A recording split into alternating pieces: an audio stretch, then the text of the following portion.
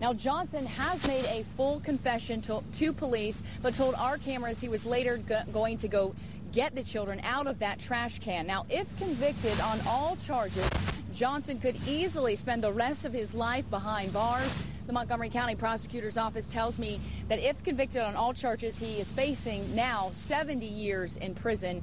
He remains here in the Montgomery County Jail on $1 million bond. Reporting live downtown Dayton, Shelby Costo, 2 News on your side.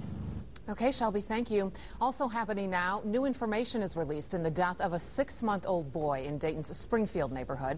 The